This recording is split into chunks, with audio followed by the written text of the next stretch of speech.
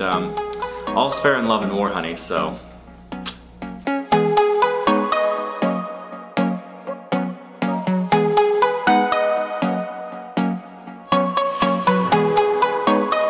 Hey y'all, my name is Caleb Turner. I'm 21, I'm from Penguin, Arkansas, and I am the editor-in-chief of my university's award-winning student newspaper, which keeps me in the office working on newspaper more than it does in the classroom. I'm finally getting the chance to leave the office and play this crazy, exciting, fun game called the Totem Pole.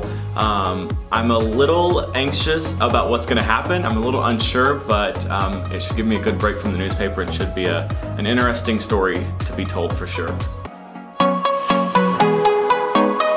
Who was my favorite player from season 1? I don't know how everyone's gonna feel about this, but I think Mason was my favorite player from season 1.